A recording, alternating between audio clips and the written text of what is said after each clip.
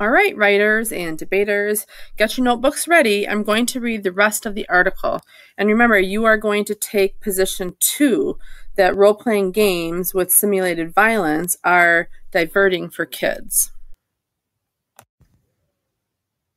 18 squads of assassins signed up for Killer 2009, a total of 70 players, creating a pot of $360. The first week kicked off with the upperclassmen's swift massacre of the less disciplined freshman teams. There were a couple of tenacious 9th grade holdouts, though. Willis Cohan, age 15, just 5'6" and 130 pounds, was gumming up the works for a team of seniors assigned to kill him. Since the start of the game, the 12th graders had been sleeping on futons in a couple of vans borrowed from their parents, the better to pull off a stoop-side ambush and avoid being ambushed themselves. They had to take Cohan out before they could move on their next victims.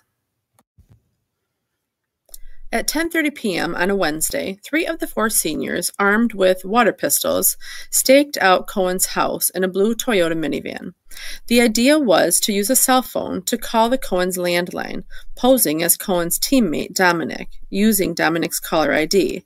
The call had been engineered from a remote computer by a squad member with prodigious hacking skills. "We want to get Cohan out of the stoop, or learn whether he's sleeping at home," Tuck Galesford, the senior driver, said.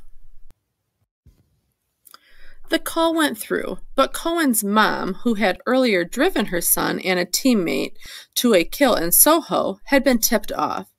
The brownstone remained dark, and the seniors spent the night on a cul-de-sac in the Heights. Meanwhile, Jake Protel and his squad, Paulie Lothar, Charlotte Estelle, and Mark Crotereau, mowed through entire teams, racking up 13 kills in 4 days. In 5 hours on Memorial Day, Lothar, a member of the winning teams from 2007 and 2008, shot a boy sitting on his stoop in Borum Hill.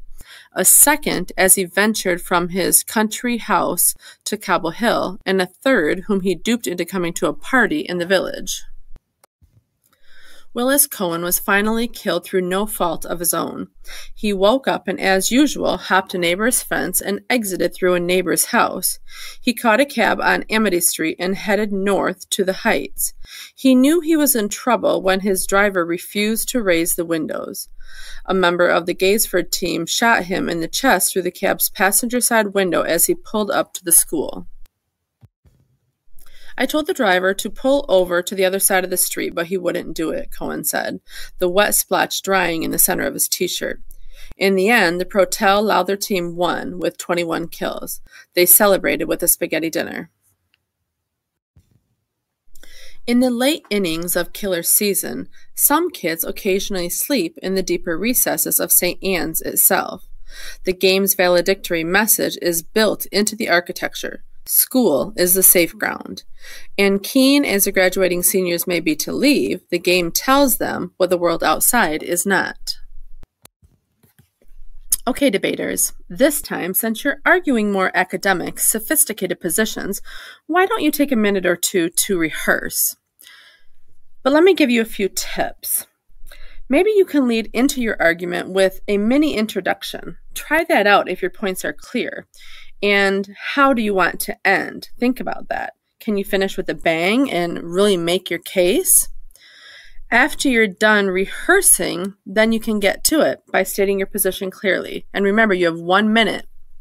All right, go for it. Pause the video while you work on this.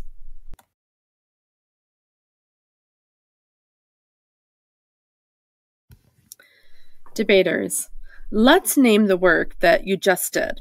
You took a position and you used it as a lens to collect evidence from a source. You reflected on and ranked your evidence, and then you thought hard about your position, the available evidence, and how to make some key points that would support your position. Then you defended this position using the best reasoning and evidence you could assemble. You also went from a preliminary, simple pro-con debate to arguing more academic points of view, ones where you had to define your terms. I know that you might be dying to argue the opposite point of view, Or you might have been uncomfortable with the point of view you defended, which means you should try the other side to stretch your argument muscles and see what new thinking you can come up with. And that's exactly what I want you to do during your writing time today. First, switch positions.